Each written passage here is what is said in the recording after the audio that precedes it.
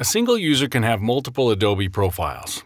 In this video, I will cover what this experience might look like for a user, and a couple of options to help them either differentiate or consolidate multiple accounts. To get the right solution for you and your user, let me show you what multiple profiles might look like. When a user with multiple accounts is trying to access Adobe Acrobat Sign, they will see a screen like this.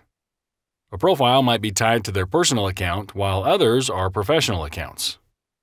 In this example, the user has one personal account and two professional or organizational profiles from SMB.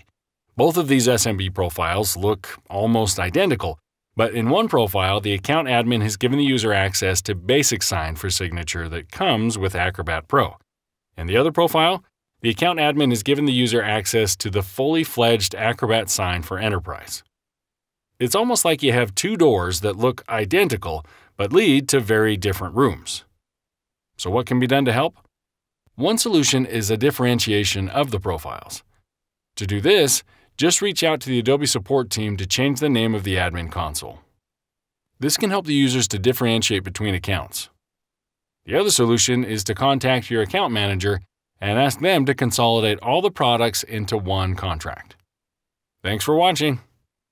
To learn more about account profiles and assigning Adobe products to your users, check out the information and links on this page.